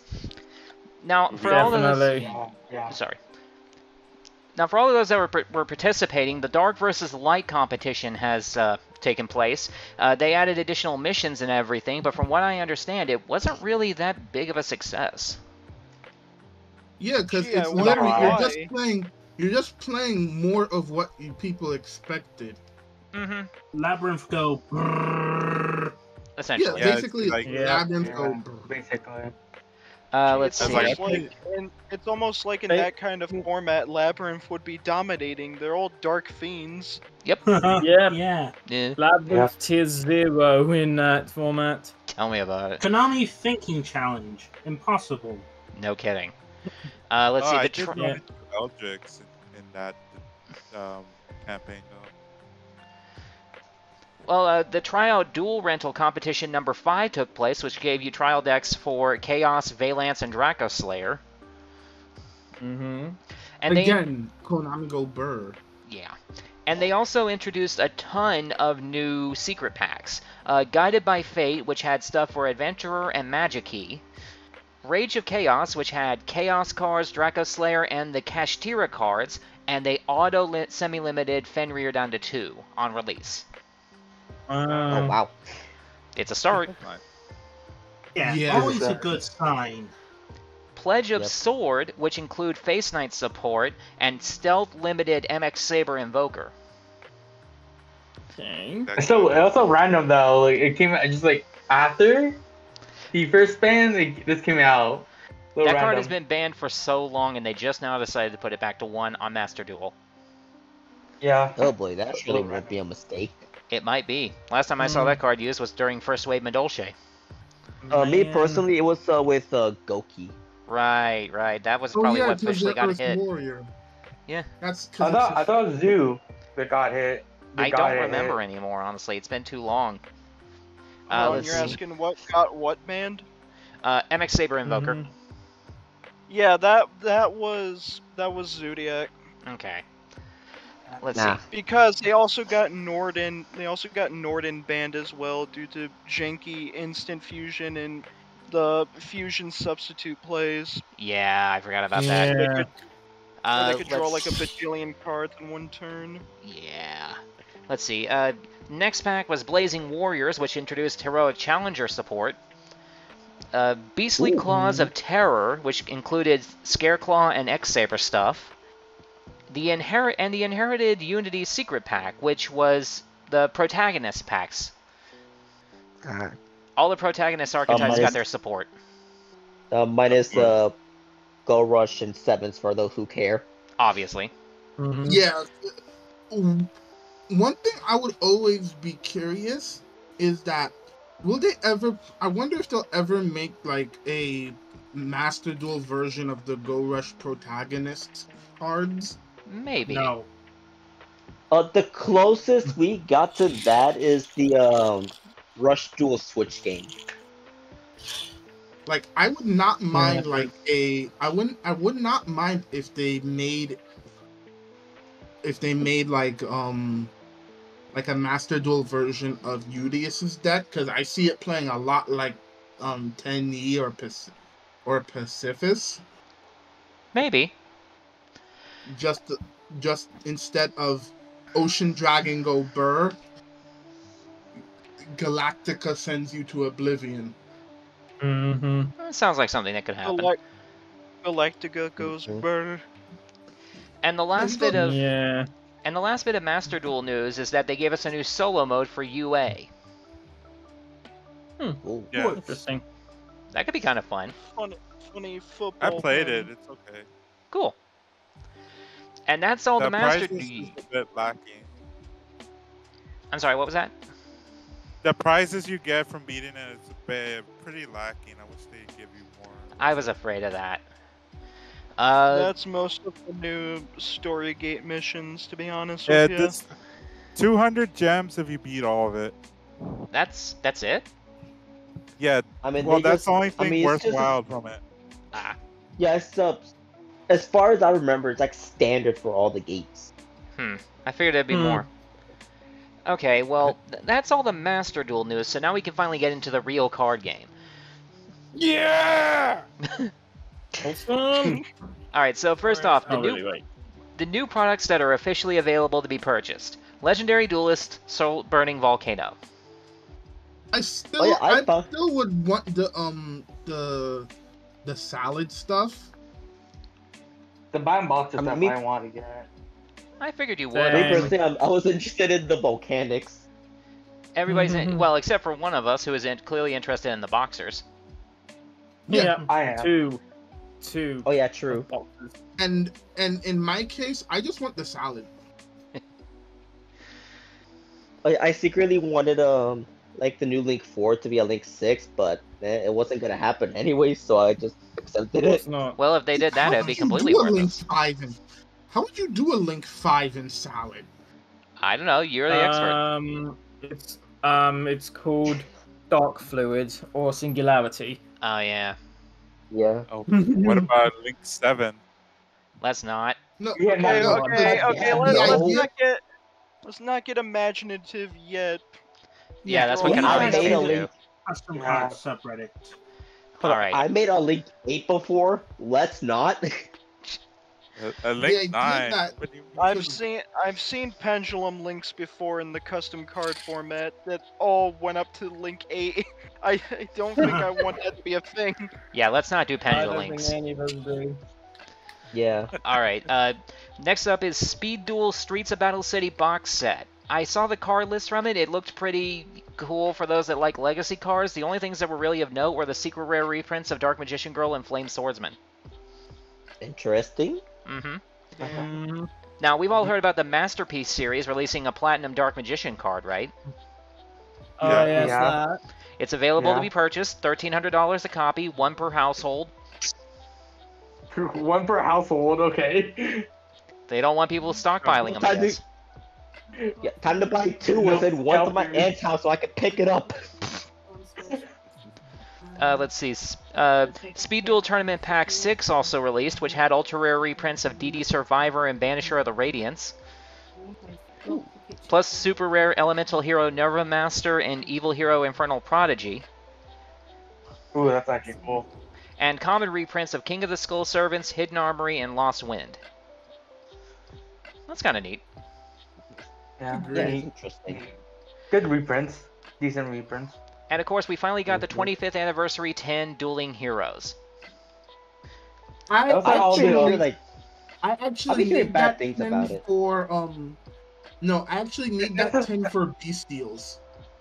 Is it the same thing that came with a new TCG archetype support, or no? It did. I was actually going to cover that next.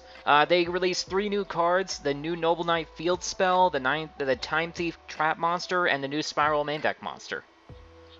Okay, mid and like all 3 of those are fairly mid. But here's the interesting. But here's the interesting detail that came with this tin as well. They gave 4 specific card effect adjustments to make them more identical to the way they work in the OCG. They changed the effects for Sharkdrake Vice, Noble Knight Kustinin, Dragoonity Sonatus, and Amor Factor Pain. Amor Factor Pain's effect to skip your opponent's main phase 1, if I'm reading it correctly, no longer activates. It just happens. Oh yeah. Yeah, it just like other thought. That skips your battle phase, doesn't it? No, it's main phase 1. No, it's main phase 1. Even worse. So you can't even enter battle phase. It's all fun. No, you can still enter battle phase. You can enter battle phase without touching main phase 1. You just can't enter main phase 2 unless you enter the battle phase. Oh boy, I cannot wait. Oh wait, you're stuck in your standby phase? You're stuck in your standby phase and you go straight into your battle phase. Yeah. Unless that battle phase is somehow. It's all fun and games until you use that ability on someone, or until you summon that ritual, then use its effect on someone. They go battle phase. And evenly match you. Evenly match. Yeah. Or play Runix. Oh god. No, son, you won't. It's like you deserve that if you make him skip main phase god. Oh. that your end board is that ritual monster, then it's like, okay, standby phase, main phase 2, runic fountain. Any response? I surrender. Don't they usually have the dual terminal card that skips main phase 2 as well? Yeah. I'm sure no. Yeah, thing is, I play a Thunderstun deck that uses that exact concept, except instead of Amor Factor Pain, I use the Burning Bamboo Sword. And instead of Terminal World, it uses that old trap card Thunder of Ruler, which skips your battle phase. So no main phase 1, no battle phase, and because no battle phase, no main phase 2. You skip the turn. I essentially just skip their turn. Beautifully terrifying. Yeah, I'm planning on making a video about that deck in the near future. I'm just kind of waiting for other decks to come up and be ready to be made before I do it. Makes sense. Okay, so moving to the next topic, you remember that 2-player starter set that was going to have this comic book that's going to teach you how to play the game using more modernized cards and everything? Let me guess. Yeah, it's got we have officially experienced our first product delay in probably 2 years. Damn. Wow, really? It's a lot. We might have a structure deck Reiji problem on our hands. We have not had an actual product delay since like the tail end of COVID. Yeah.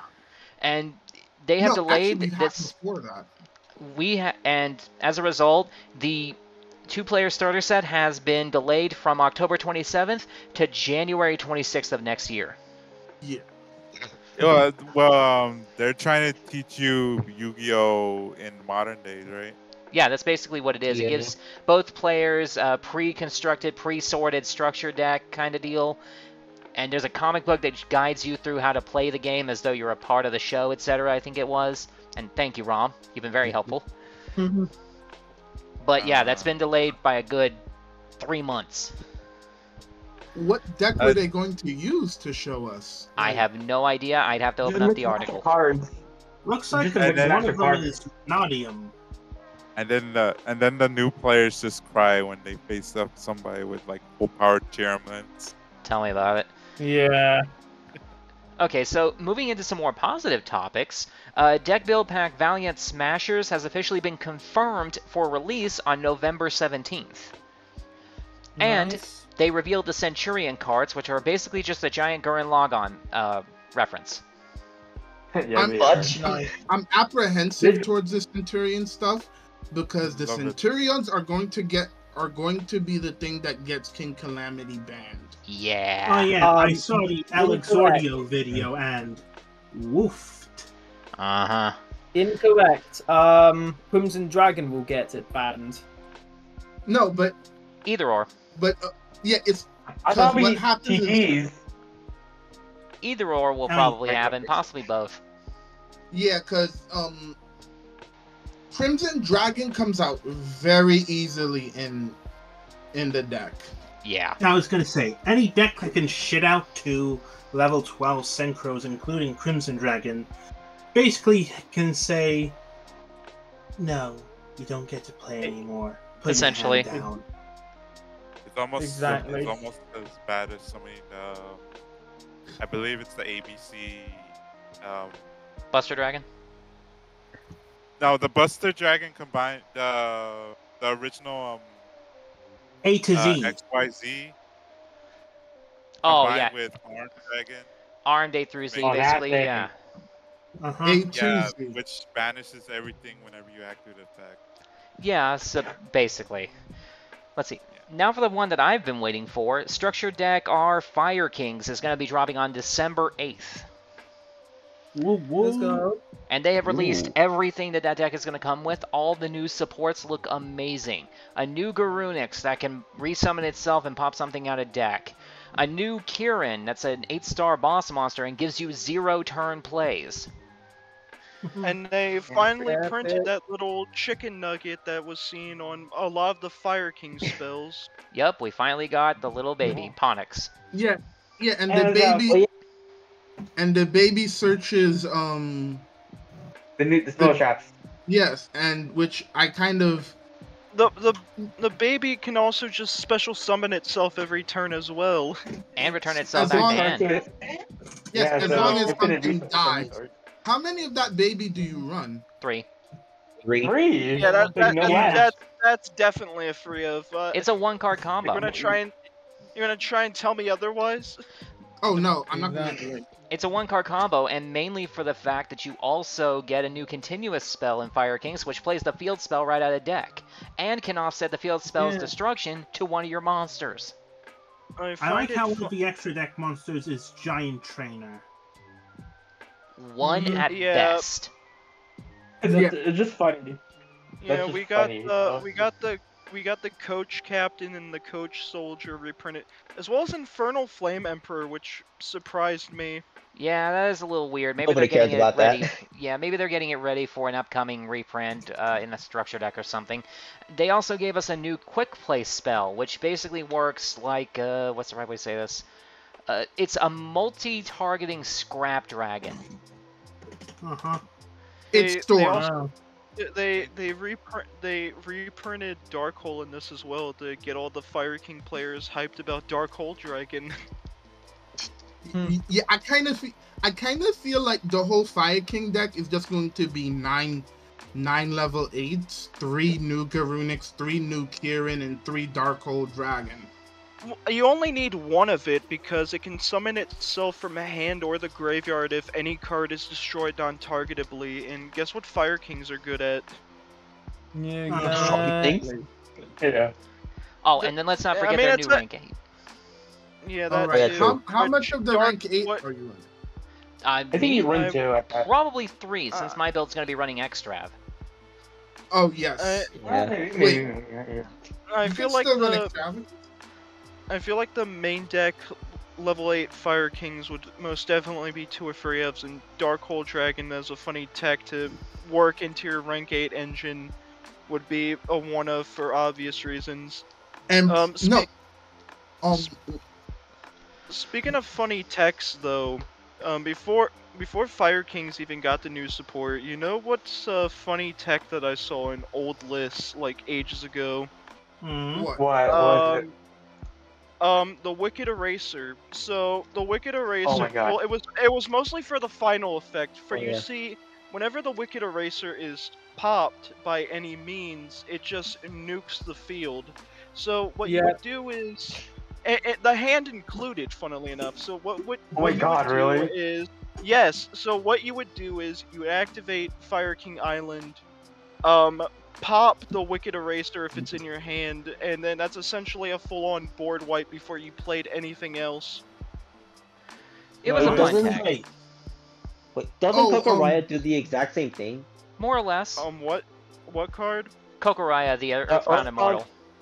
Yes, it does. Which is also funny. One thing I was probably going to think of in Fire Kings maybe. Wouldn't trade-in make some sense because you're running so much level 8? Yes, and not to mention one of the new monsters can resummon itself from the graveyard. Yeah. Also, I would probably run like some number of trade-in over Extravagant. You could, but I personally don't because Extrav matters more to me since I don't have to discard. It gives me a +1 as opposed to an even. Makes sense. I mean, that's fair. Now, on the subject of 8 stars, the last card that they introduced was the new rank 8 Fire King, which made no sense to me at first, but then when you remember the time zone that it came from was kind of accurate. It's an on-summon nuke, and it can detach to pop spell traps. They have the 8 stars that can consistently get into it, so that's another win. Also, if it dies, depending on how many... well, hang on, I want to say one thing real quick. Okay. It also has the effect that says that on its own destruction, it can resummon any number of Fire Kings from the graveyard up to the number of materials it had when it was destroyed. Nice. So you just get it right back. Now, what were you going to say, Ignister?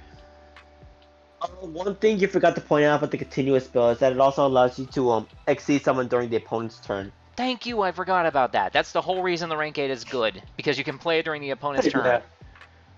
The funniest interaction ever, though. That's the funniest interaction to happen. Tell me about it. Your opponent tries to combo. Your opponent tries to combo and you quick exes into the funny KFC and blow up their board, so they have to re-strategize. And I know nobody's And I know nobody's really going to understand it, but Garunix Eternity is actually a Kamen Rider reference to Kamen Rider O's. Damn. Really? Oh, wait, hold on. Oh, wait, hold on. Wait, hold on. I need to look at the card closer. Yeah.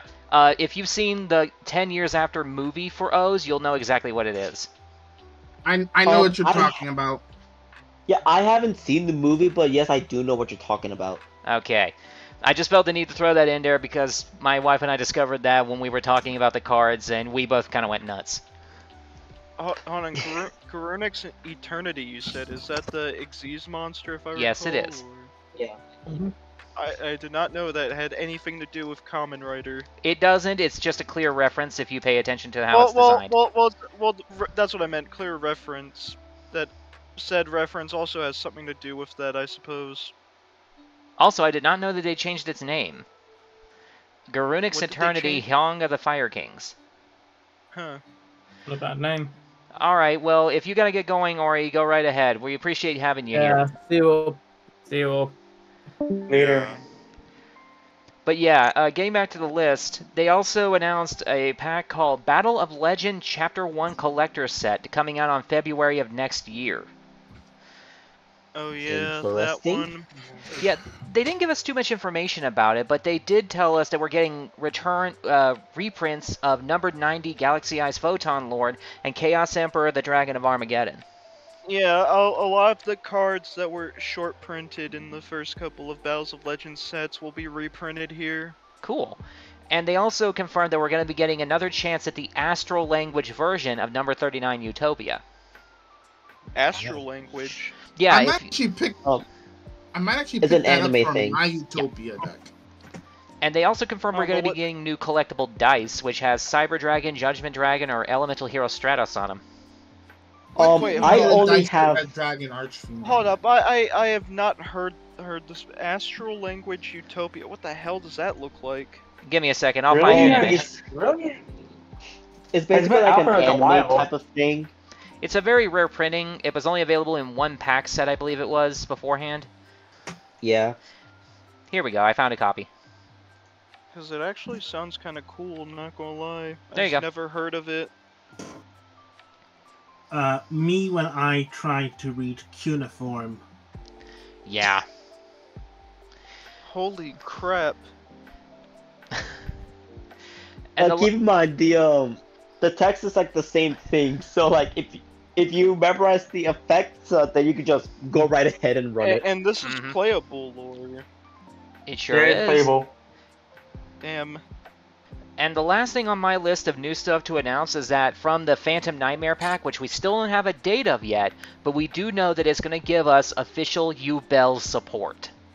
I feel like because it was called, and the U-Bell support is amazing. Yes, it is. Yeah, it's abusable with Unchained, and I feel like that was a given at this point because of the whole future meta competitor. I don't know about that one. Because Phantom Nightmare, it just sort of radiated a sort of Cybernetic Horizon feeling where it was like, oh, it sounds a whole lot like a previous old set, and they're just remastering it because Cybernetic Horizon, Cybernetic Revolution, or at least the advanced form of that, then we got Phantom Darkness, and here comes Phantom Nightmare. Yeah, I can't argue that one. Yeah. Also, Fire King of Bell is real now. I mean, it was before. That was the primary way to play it. That's been a thing. U-Bell also triggered if you destroyed it in hand. 10 times Jaden broke the rules. Number 1, committing genocide. Oh my god. Yeah, that was the result of U-Bell's. That was the result of U-Bell's most viewed prank on her channel. Didn't you know? Yeah, I know. Yeah. And that's basically everything I have for Yu-Gi-Oh! Wait, can I bring something up real quick? Sure. So like on the topic of the U-Bell stuff, I remember like a long time ago, I've seen a video where like you could just like turbo out the level 12 U-Bell Ultimate Nightmare is what it's called, turn 1, and it was all because of the aforementioned Fire King field spell and either Wicked Eraser or Kokoraya. Yeah, that was really the only way to play Yubel at the time, honestly. Yeah, Fire Kings helped it back then. I'm just glad they finally got support. Oh yeah, for sure. And it's loaded with anime references. And it's very good too. It's good too. And also, Yubel now abusing Super Poly. Yeah. Yeah.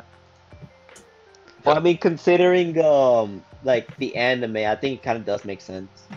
Yeah, if you saw the original Japanese version, it makes even more sense. Mm-hmm. Yeah, true. I'm glad they put that much effort into the lore. That's all I'm gonna say. Yeah. Yeah, I do like that Yubel now has its own flame wingman. That actually reminds me. Somebody pointed out something, and I'm still upset about it. Apparently, the reason that Jaden's favorite hero is Flame Wingman is because it's a Yubel clone. Really? Oh think about it for a second. Think about it for a second. Half male, half female, and when it battles, it does a ton of damage. God damn. That would make sense. It was right there the whole time, and we never realized it. I hate you for filling my head with that. No. And also, Flame Wingman was Jaden's ace monster to start a duel. Yeah. His ace, his favorite, whichever one it was. Holy crap, this makes so much sense. For sure. Whenever people say that Neos was Jaden's ace monster, I sleep. Whenever people say that Flame Wingman was the true ace monster, oh, real shit. Yeah, basically. Yeah. Alright, well, we've run out of card game topics to talk about, so anyone got anything else they want to talk about real quick? Well, I've seen the Hurricane Ranger 20th anniversary movie. Personally, I thought it was okay. I didn't really care for it. I haven't seen it yet. It's very meh. But one thing I am legit hyped for, Buffa Plosion Rage, which is literally just Chainsaw Hand of Death. Yeah, they're finally giving him the ultimate form that he deserves in some movie. Yeah, because the movie was supposed to bring up the fact that Ace could not get rid of Buffa's Jamashin powers. Well, it was literally the directors just forgetting about it, because it's gonna go into the origins of the Jamato, and I'm hyped for this. I am curious. If you paid attention to the early episodes, the Jamato, they had an opportunity for you to kind of pick up bits and pieces of how their language worked. I'm not gonna lie, I kind of wanted to learn the Jamato language just so that I could use it with friends. Yes. Jamato. Replace one letter and you get the storm that is approaching. I hate see you. what you did. Like, we're all going to go to hell for our terrible humor. That reminds me, actually. The first episode of Gotchard is officially out. Oh yeah, I haven't seen it. If you happen to be on my Gilded server, I uploaded it there. I am intrigued. I have a peculiar curiosity of Gotchard. I am very interested too. One of the big things with Gotchard is that he's doing because those wild forms, because out of all those 57 combinations, half of them only give him wild forms. Like, only half of them will give him a proper rider form. Well, when that happens and when it comes up, I'll be sure to pay attention to that. But as far as what we know about Gotchard from the first episode, it's interesting. It's an alchemy-based series. I'm not going to give any spoilers or anything. This is stuff you find out within, like, the first 3 minutes. It's an alchemy-based series. Yeah. The enemies look to be Egyptian-themed, I think it is. I thought they were Halloween-themed, truthfully. They look Egyptian. If you pay attention to the black and gold mantles they wear around their shoulders and necks, it's very Egyptian and Gothic. I'm still our second gun-based rider, and I kind of love the fact that he just has to reload his gun by dumping cards into it. Oh, you're talking about his... yeah, he has an interesting looking gun. It's just a giant arrow. He puts trading basically cards like what happens when you get all the bulk. I'm sorry, what were you gonna say, Raven? Oh, I was just saying that he puts trading cards in his gun, and wonders why they're all bent and the sellback value is down. This is hilariously true.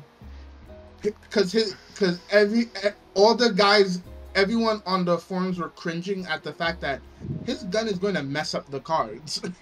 Well, if they're just blanks and he's got an unlimited number of them, I mean, it's no different than having the box full of common cards. God, he had an ultra rare grasshopper card. He can't sell that back now. That was a $100 card that he bent.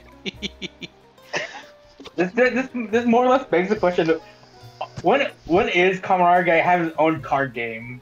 It feels like it should. Funny you mention that. They're actually selling different variations of the 101 cards they're going to have in the show. Really? Yeah. Like their own trading card game? I don't know if it's going to be a playable game. We do know it's a collectible card set with multiple different variants of rarities, but it might be playable. We just don't know yet. Because I feel like this should have been happening like since a decade. The existence of decade, there should have been a card game of Kamen Rider already.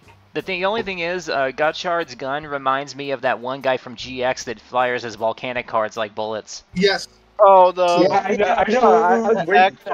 was waiting for that. No, one thing that the show brings up and could legitimately make sense if they repaint the belt. The belt is supposed to be different for each user, so it's believable that there could be repaints of the Gotchard belt. And I like that. He found it right there.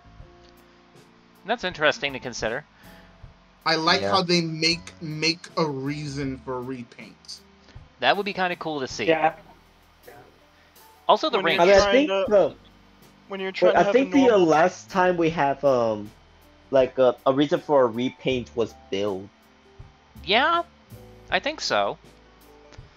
Yeah, I think you're right. Yeah, because Gotchard is technically supposed to have as many forms as build. That's saying something, considering he had a grand total of 30 base forms. Was it? Yeah, I believe so. Like 20 bottles for each of the 3 regions. Mm-hmm. Yeah, if there were a total of 60 bottles, it required 2 to make a form, and 2 specific ones had to be matching in some regard in order for it to work properly. I mean, if you count every single combination, he had, what was it, upwards of 900 different combination options, I think it was, but only 30 of them were genuine forms. Yeah. Like, Gotchard is going to have 17 actual forms in the series, but he can go up to 57. Huh. I can't wait to see the amount of custom forms and fan art. That's actually the best part, to see all the custom forms are made for these shows. I cannot wait to see that. On the subject of tokusatsu stuff, though, if you are on my Gilded, I have finally updated all the episodes of Geats on there. I put the first episode of Gotchard on there, and I've gotten us up to episode 27 of King Oger. I still haven't watched it yet. I just put it on there to get us updated. Alright, I was wondering about that, but... Yeah, I fell a little behind because of all the crap I've been dealing with at work. One thing I was always a little curious about, because they said Daigo was going to come back with a brand new red Gabare caliber. I heard about that. Yeah. I have no idea if it's true or if it's a movie thing. Oh, it's true. It's true. Okay, it's true. Well, they showed there's a toy of it and everything. I'm trying my hardest to keep myself away from the spoilers is what it is, so I don't know very much about that. I just know that I heard about that. I assumed it was going to be for some movie or something. As of right now, it didn't happen yet, so don't worry about the like spoiler department as of right now. Okay. But yeah, the idea is going to be that once it's officially done and we've got high-quality subtitles of the show, we're going to be throwing it on our little media unit here at my house, and we're going to just marathon the whole show. Oh. Good lord. Yeah, we watched up to episode 5 when we realized that we just could not stand waiting an entire week to see the next episode when there were so many questions left behind, and we just decided we're going to binge the whole thing as a big old, like, event. God damn. Oh, yeah. Also, I'm still kind of curious. Wait, hang on. What was that, Zivuth? I said, that is nice. Well, thank you. And of course, once I can get good quality copies that I can throw on the Gilded server, they're going there too. But, I'm still hoping to see the Geats. Hopefully we get a good quality thing of the Geats movie. Also, when they bring Geats and Gachard, I want to see Geats Oneness again. Just so that's like God Geats. Like Geats Oneness being his default God mode. Yeah, I'm not a fan of what Oneness looks like. It doesn't look very good. It looks like they tried too hard. Well, what does Oneness I thought it was okay. Geats Oneness is basically a unity form. It takes bits and pieces from everyone and throws it together into his suit and gives him a new upgraded look.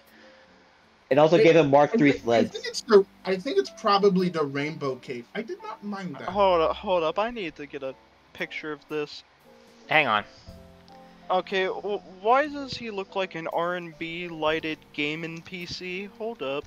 I mean, you're not wrong. That's one of the reasons I have an issue with him. It doesn't look good. It looks like they're trying too hard.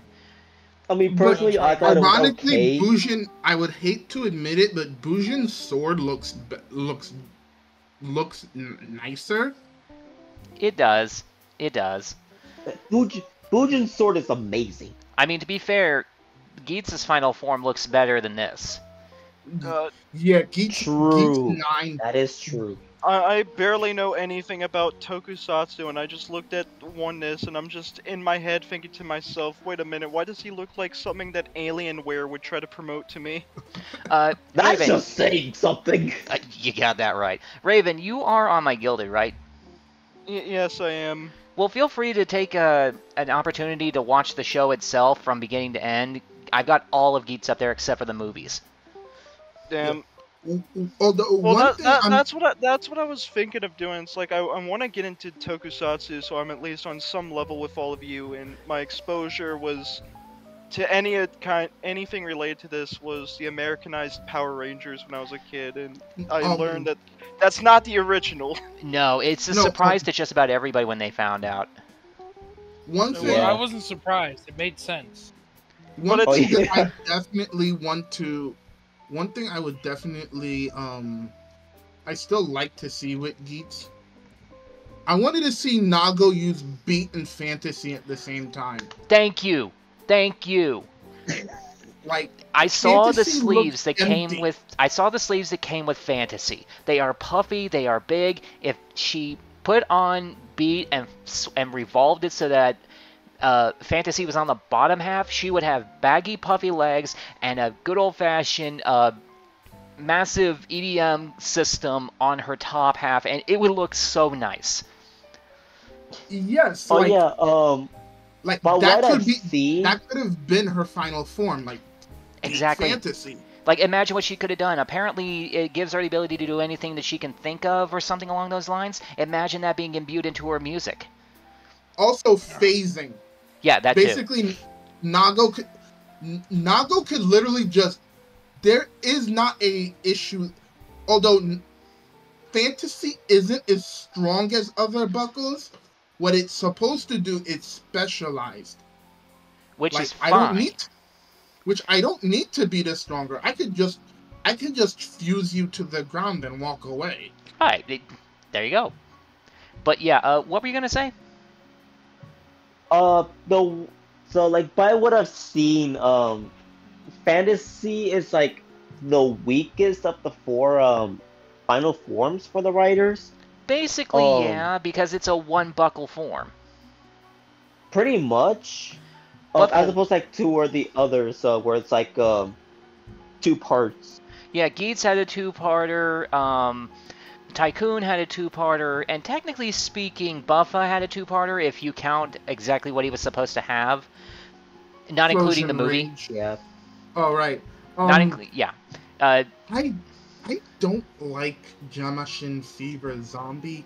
It felt very rough. Well, yeah, but I think that's kind of the point. It was supposed to look rough. I actually appreciate it more for that. Like, you could have a rushed final form that looks good. Baron Lemon Energy was a direct example of this. That's true. But yeah, Raven, if you are interested in getting more into tokusatsu, feel free to stop by, message me online or something, and I'll get you as well versed on this stuff as I can possibly get it to you without overloading you with the information. I love talking about this stuff. We all really do. It's one of the main reasons there's a dedicated section to it in the server. And if you want any help or have any questions, just feel free to ask. I'll fill you in as much as I can. I mean, the one question I really have to ask is, where does one even start, especially when you have stuff like Kamen Rider, the Geet series? Okay, that's a very good question. It depends on exactly what your tolerance is for action versus story. Much. So it's not all in like chronological order. Sorry guys, I have to go. My mother's groaning because she is hungry. Gotcha. All right, well thanks for stopping by, man. We appreciate you being here. Okay, well, to answer your question, there is a chronological order to the entirety of the show. Every single series technically takes part after each one. I will go to now. Science. It's not my topic. You guys talk about it past 1 a.m. already. I am so sorry. Yeah, no worries. It was fun. I appreciate you stopping by, man. Thanks a lot. Bye. Take care. See you next time. But yeah, every Kamen Rider series takes place in the year after the previous one. It's technically all chronological in the regard that they exist directly in sequential order from the previous one. Some of them even directly reference the previous ones. So what would be the first series then? The one that kickstarted all of this? Oh, God. Sorry in advance. I have to go as well. That's fine. We appreciate you stopping by, and hopefully you'll come by for another one. Okay, I will. Bye. See ya. Okay. The very first Kamen Rider series was Kamen Rider back in 1971, I believe it was. And it is very old, very gritty. I personally do not recommend you start with that one because of how old it is. That's something that you want to do if you want to really bone up on the legacy of where it came from. If you want to see what modern Kamen Rider is like, I would recommend you start with, I'd say Decade, which is the 2009 Rider. Decade is a legacy series that taps into everything that happened into the previous 9 series before it, and lets you see what those are. It gives you like a demo version of what it is, like those old demo discs you used to get in PlayStations. And then when you see them and you see what they are about, then you can go into those if you want to and take a closer look. That's why I recommend it. Yeah, and Decade's forms are very easy to understand. He's just using the past writers' appearances. Yeah. What was that? Yeah, plus I think it only has like 38 episodes, if I remember. Yeah, but hang on. What were you saying, Raven? I was gonna ask, what was that one tokusatsu series you like gave me hints about? The one where like they're all like an alien species of animals trying to blend in with human society. Oh, that's Zooger. That's a Sentai series. Traditionally, when it comes to tokusatsu, Wait, hold on. The Kamen Rider and the Sentais are different. Yeah, I'm getting them mixed up. Okay, let me see if I can explain it very. Allow me to explain it as simply. Go ahead, man. Beautiful but weird. Oh no, I was like, go ahead, Nanashi. I was gonna say this is why it's this will be a off podcast kind of conversation because now it's like this might take hours of your life, right? I'm trying my hardest to condense it because I don't want anyone to stick around for reasons that they don't have to. Tokusatsu is basically a genre of TV shows that were all made by one production company at its core that everyone recognizes, which is Toei. Hey. Hey, welcome back. Anyways, it all connects to the Toei Corporation that everybody recognizes. The main shows that they produce are Super Sentai, which is what Power Rangers is based off of, and Kamen Rider, which is basically a one-man version of what Super Sentai is. Whereas Super Sentai requires an entire group of people, a single rider can do what they do, and is traditionally seen as being a little bit more adult-ish than Super Sentai. Okay, so they're both a part of the same genre, but they're two whole different things. And they're not the only genres as well, but since these two are the ones that most people recognize and know, I'm just going to stick to those for now. We can get into the other ones at a different time. That's fair. So you're telling me watch both so I can be like, I understand? If you want to, yeah, go right ahead. That's going to take too much time. That might take 20 years. I don't have that much time. It could. It could. I honestly may just stick with Super Sentai, given that I'm familiar with the whole Power Rangers formula. Same. That's fair. Even if it wasn't the original. I'm still not going to get over the cracked out experience I had when I was first exposed to Power Rangers Samurai. Those 2 episodes. Hold on! Okay. Well, this is when I step in. Oh boy. This is when Kenny the Caveman says, Nachi, get out the way. The people's caveman's coming through to explain. They literally made Power Rangers Samurai, or the original one for the Super Sentai, was literally they tried to do it where it only could work if it was in Japan, because samurai more in the Japanese culture. They tried to do this. It just didn't work because the things that they were trying to do in the American Power Ranger Samurai doesn't make sense with us Americans. So that was like, we're gonna do something where you guys can't do it because it doesn't culturally make sense, which is true. Yeah. I understand. I understand that part, but the end result was just something else. It was something else. If you thought a rapping pumpkin from the original was absurd, then oh boy, get ready for the literal monster that gets powerful because it told little Timmy to stop focusing on his dreams of being a pro baseball player. That one hit hard. It's like shit. If you really want to see something interesting, watch the original version that show came from, which is called Shinkenger. It was a 90% script copy and paste from Japan to America. The only differences were where the names, obviously, as well as the story itself had some minor adjustments because it needed to be more suited to American children.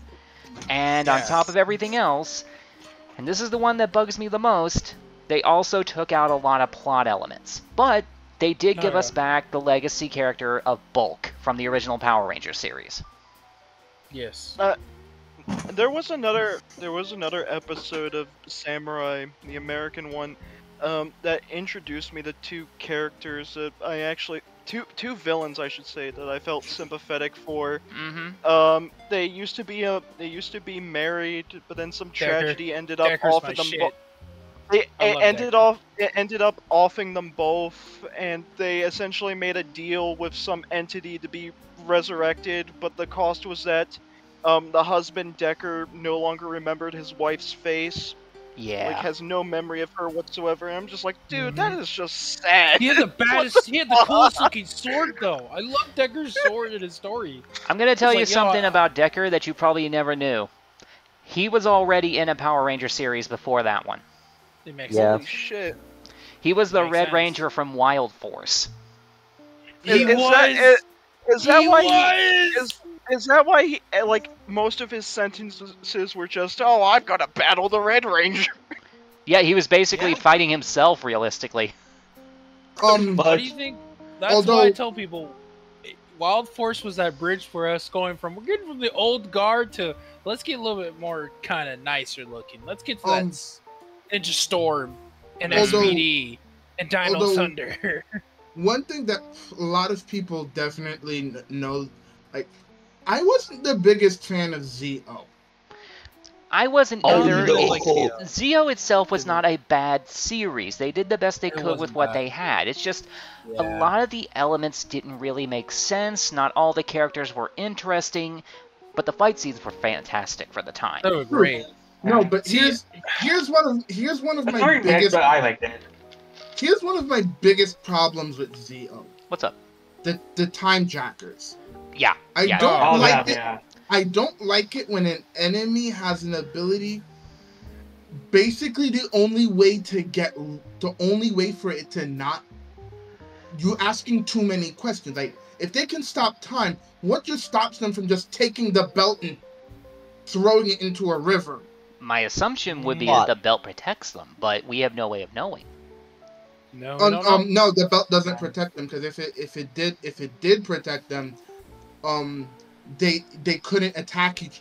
The Time Jacker couldn't just have the riders attack each other. That's true. Okay. I feel like it was something like a Kamen Rider Drive situation where it does protect them, but like they don't know. I don't know. I think it's meant to do that. It's entirely possible. But listen, it's starting to get kind of late. We should probably go ahead and end the show. So if anyone has anything else to talk about real quick, go right ahead. Nah, we're good. I have one more topic about Power Rangers. What makes me sad? That a lot of people didn't get to see Jungle Fury. I saw it. I loved that. It was pretty good. A lot of people, I loved it. It was like it was like an 80% script transfer, I think. Yeah. But you can also agree, like, you look at Wild Force, you go like, Wild Force is awesome. Then you get Jungle Fury, you're like, ooh. I'll take Wild Force, but Jungle Fury has awesome ideas here. Yeah. I remember... it was great. I remember a few years back, Nickelodeon did have a full-on Power Rangers marathon, and that was in the lineup. Yeah. That was also part of my introduction, because my cousin was really obsessed with the series and was hyped about it, and I had zero knowledge. That is, again, before we go, everyone name your favorite Power Rangers. Yeah, SPD. You can't hate it. Dino Thunder, personally. SPD was I gotta lie, you gotta hate me first. I kind of grew up liking Samurai, Power Ranger Samurais. That's fair. Wild Force. Of course. You said Power Rangers is plural, and I was about to make a very dark Which one? joke. There's like don't even do it, Raven. Just say your favorite Power Rangers. We're going my favorite Power Ranger is the Black Ranger, played by a black man. Oh. No, then they became the leader, because then they became the Red Ranger, and that's when we're like, we had two. We need a third one, and it'd be the Holy Trinity. Anyways, Zelda, Ganondorf, and Link's getting by. We got the 3 Black-Red Rangers. But then they were all Black Rangers beforehand, which makes no sense. Yeah. You cannot forget who the Blue Ranger is. Blue Ranger's the nerdy one, or the one who's like an asshole? The blue one's the nerd. One or the other. No, remember in SPD, he was an asshole. Oh, yeah. Like 3 times. True. And the green one is either an green one or a nerd. The green one is either the jokester or the epic badass. Yeah. A little bit of both, depending on the circumstances. Technically, both.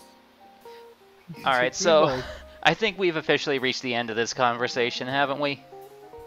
Yeah, we just need one how long has this been going on for, by the way? The show as a whole, 2 hours, 50 minutes. Damn, yeah, we should wrap this up before it becomes 3 hours. Yeah.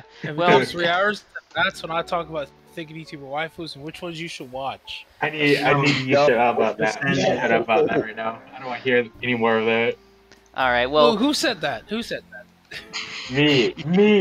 Tim, me. Why? You're a brick. You should enjoy the thickness of a brick. If you talk about thick VTubers, he's gonna make you brick in your next Yu-Gi-Oh matchup.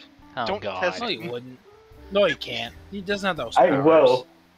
No, he you can won't. and he will. He can and he will. I will. I bet. He has the power to make even the most toxic of meta players brick every game. He has that power. All right, let's go ahead and end the show now before this turns into a war of threats. Yeah. Oh yeah. Thank you everybody for showing up for the show. Okay. Thank you everybody for showing up. We appreciate you guys stopping by and spending the day with us. We record this show normally on the first Friday of every month at about 5 p.m. Eastern, which means the next one, if it actually happens on time, will be on October 6th. So in the meantime, thank you for showing up. We appreciate you guys, and thank you everybody for taking part, and we will see you in the next one. Bye-bye. Bye.